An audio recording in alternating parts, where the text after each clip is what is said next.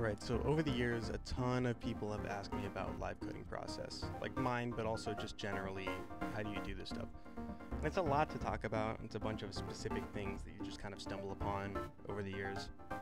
But it can cover some of those things in a more digestible format, hopefully.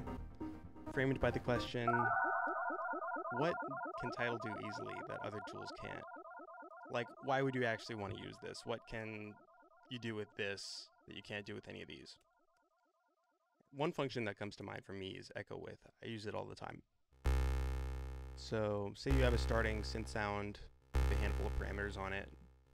You might have it a little bit louder.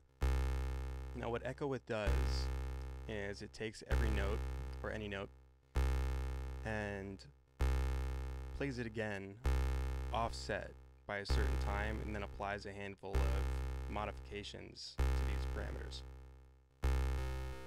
Very simple example of that is having this note echo 3 times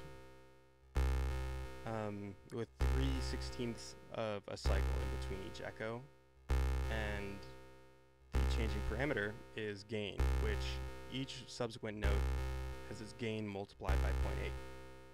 You can also do this with the gain starting low and getting louder by a factor of 1.4 each subsequent note.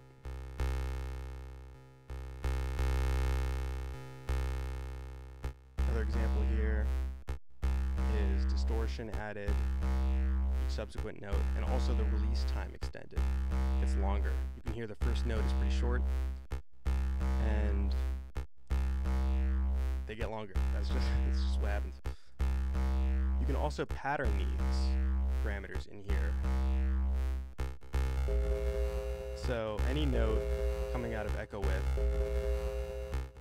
if it occurs in the first quarter of the cycle, it'll have model 0 and shape 0.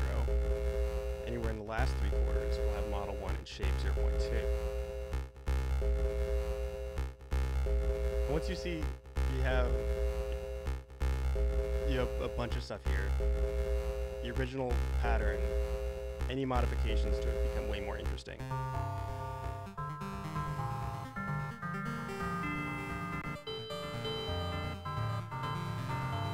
Adds a lot of nuance.